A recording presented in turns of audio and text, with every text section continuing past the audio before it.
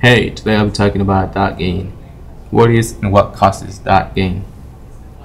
Dot gain is an increase in halftone dot size from the original negative or halftone proof to the final print. Dot gain makes the printed material darker than intended. The causes of the dot gain: improper plate exposure or processing, quantity of ink, overimpression, and plate thickness. Improper plate exposure or processing.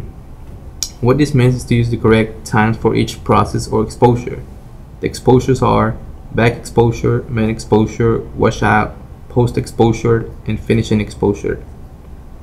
Quantity of ink. There are three types of inks that we work with. So there are solvent-based inks, water-based inks, and ultraviolet curing inks. Flexo water-based inks stay in the pH range of 8.5 to 9.5.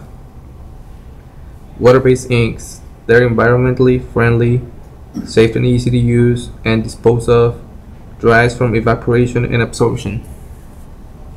Solvent-based inks, they're flammable, volatile organic compound, they're bad for health and environment, works well on absorbent substrates, they're very durable, and they're bright.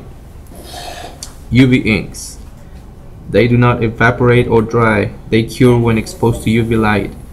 They're very vibrant or very durable. Can be formulated to stick to about any substrate. Difficult to clean. Must use acetate to clean. They're health concern and used for clear coatings. Plate thickness. The thickness of a flexo printing plate is usually measured in mils of an inch increments. The thickness of a flexo printing plate here at CP is 0.067, and the type of plate that we use is photopolymer. If we don't get enough exposure time, then our floor plate is going to be too tall. Then when we're ready to print, we will print stuff that we don't want or we don't need to. And on the other hand, if we have too much exposure, then our floor is going to be too small and our plate is not going to have enough support. Here you have some examples of dot gain.